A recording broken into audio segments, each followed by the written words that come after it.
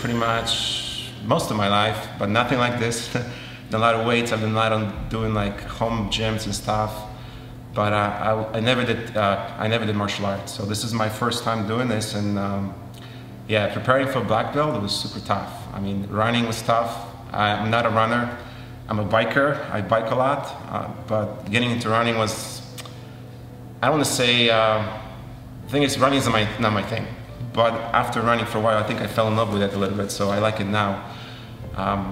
Yeah, and then just the process itself is tough. Like, I knew it would be tough, but I didn't realize it was this tough. My body feels beat up right now, so.